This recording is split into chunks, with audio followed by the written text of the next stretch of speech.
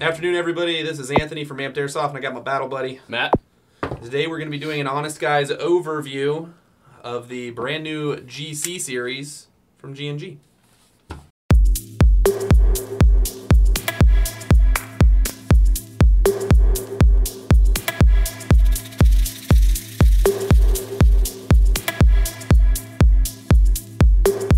So what we have before us is a brand new series of guns from G&G. They are the GC series. Super great, actually. I'm actually a big fan of this. What you get with the GC series is you get a metal body, much like their Top Tech series guns. You get an upgraded gearbox above their combat machine level, as well as some other internal parts, and it helps keep the cost down. So basically what you get is you get an intermediate gun. This is supposed to fit in price point in between your combat machine guns, where your beginners live, and your Top Tech guns, where all of your high-end airsoft players live. This is supposed to be a good buy-in point for someone who wants to save a little cash. I'm actually a big fan of this. I like these guns. Yeah, I'm pleasantly surprised. Yeah, especially after all their SHOT Show announcements, there's a lot of cool things coming out. So John decided to stop by and let us take a peek at a couple of them. First one I'm going to show off is I'm going to show off the GC 1-46. What I like about this gun, it has a metal body like the Top Tech, their old 416 style gun.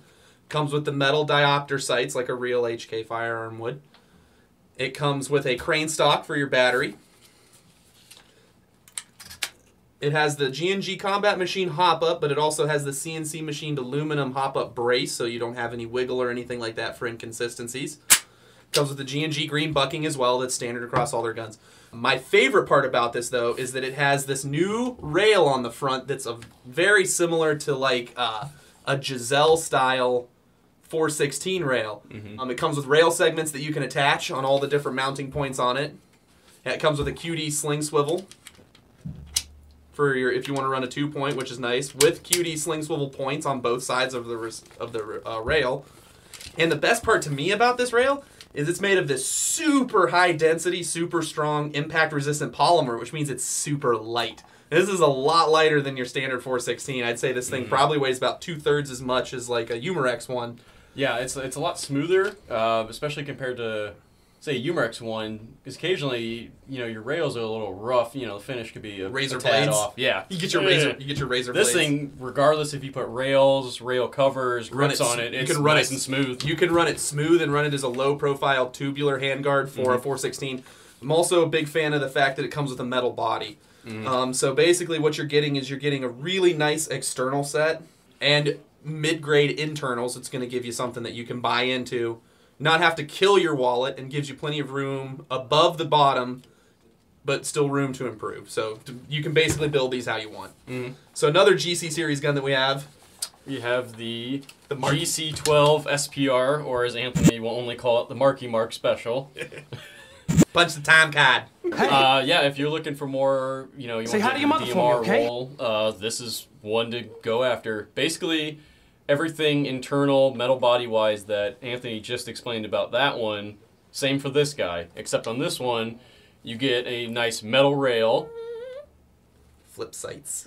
Flip-up sights. And you get the standard style receiver, so, you know, your P-mags and other things like that will fit in it. Versus your Euro style, like your 416s. One of my favorite things, and we found this out after using our combat machine for test drives, is that the G&G orange tip actually is compatible if you have a AAC style banana. It works. You can put it right on. You put it right on. You don't even have to take the orange tip off. It's kind of funny. So that was a cool selling point for me on them.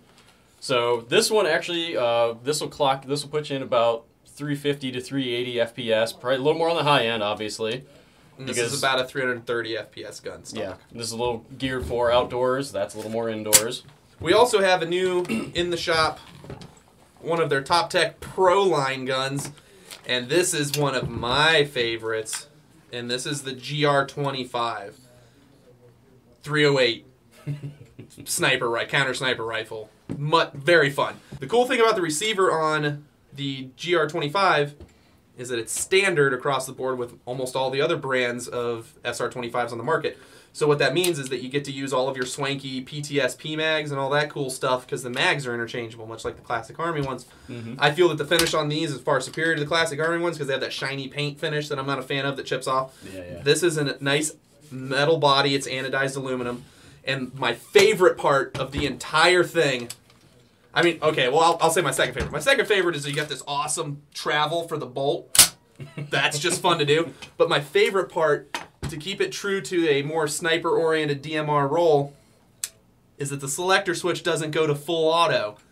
I like that a lot. I like realism in design. I'm a big fan of that. This guy comes with the 12-inch metal rail, has a built-in flip-up front sight, comes with a bipod adapter for the rail, and you also get a sweet-looking barrel extension. Which, if you want to make this thing a mile long, you can. Could you pop my... Could you assist, Battle Buddy? It's QD with 2 people. It's QD. I don't have any hands. So now, if you want this thing to be over a meter long, you can do it. It also comes with a low pro 5-round magazine. Yeah. That basically disappears. A mid-cap mag, by the way. It comes with a mid-cap, which is nice. Yeah, that's nice. I'm all for guns coming with mid-caps. I'm a big fan of this. I love the finish on it. They're really stepping up and making their stuff pretty. Yeah, definitely. Last but not least, in our overview of all the new stuff that we're thinking about picking up and all the new stuff that's coming out, is G&G's coming out with a whole new line of accessories. All kinds of new, cool accessories. Which you'll see on... this GC 1-46, we have a new battery box from G&G. Also comes with a fully functioning laser unit and a pressure pad as well. So it's a PEC box for a battery and a laser.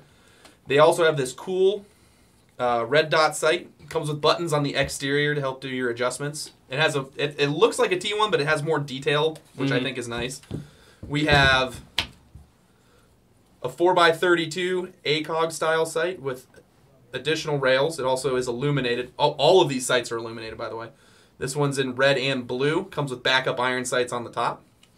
What I have is a 1-to-4 power short dot style scope. We've actually been a big fan of these things lately because it gives you the ability to go from a short dot at 1 power, so you can shoot with both eyes open. And all you gotta do is spin this dial, and you're at 4 power. Turn it into a nice scope. This one is also nice and illuminated, so it has a standard style crosshairs in it, but you can illuminate them red and green. So that thing's awesome, especially when you're at night, night games, stuff like that. Yeah. We also have on the SPR a LCAN style 4X scope. Illuminated as well. Yes, illuminated. These things, they're huge and they're ugly, and I actually really like them because I love the they're hideousness. beautifully ugly. I love the hideousness. I also like that they're going to release a 5.56 AR with a more wire cutter style forend as well. That one's going to be pretty cool. That's the one I'm looking forward to. Cool. I mean, even just tinkering around with this test model, I actually, because I've been looking, I've been in the market for a short dot. And all of us have. I like this. All of us have. I really like this one. We've been abusing Zach Bruce's short dot, and we all want one now. So it looks like we're probably going to be picking these up. The only thing you'll have to, if you do snag one of these up, you'll just have to get a couple ring mounts for it. Doesn't come with it. Yep, only downfall for it. All the other optics that we showed you either have integrated ones, or they are like QD attachments. And then the only difference for this is the aimpoint style. This T1 style, you'd have to get a riser for it. It comes with a rail mount, but it would be a low profile rail mount. So if you want to raise it up like a more traditional AR style height one, you'd have to get a rail riser for it. The one we have running on it right now is a UTG scope riser. But if you're going to get it for like an AK or something with it'll run straight on an like AK front rail. Slap it straight on. It'll be straight. All right, everybody. So this has been an Honest Guys overview of the new GC series of guns from G&G. We're really looking forward to them. I think that's going to be a great gun to purchase for intermediate players that are looking for something cool to step into and get into higher level airsofting. So if you need to check out any of these products, pretty soon they're all going to start showing up on our website. If you guys have any questions about them down below or anything else you guys need, feel free to ask down in the doobly-doo. Check us out on Facebook, Instagram, YouTube, Vine, Snapchat, Google+, Twitter, Tumblr. Tumblr! Yes! All right. I think that's all of them. I think so. We've got too many social media accounts. Snapchat. Yep, that's a fun one. Yeah. Check out Snapchat. Every once in a while, a discount code might kind of creep in there if you pay attention. Anyway, so this has been Anthony. This has been Matt. Thanks for stopping by, guys. We'll see you later. See ya.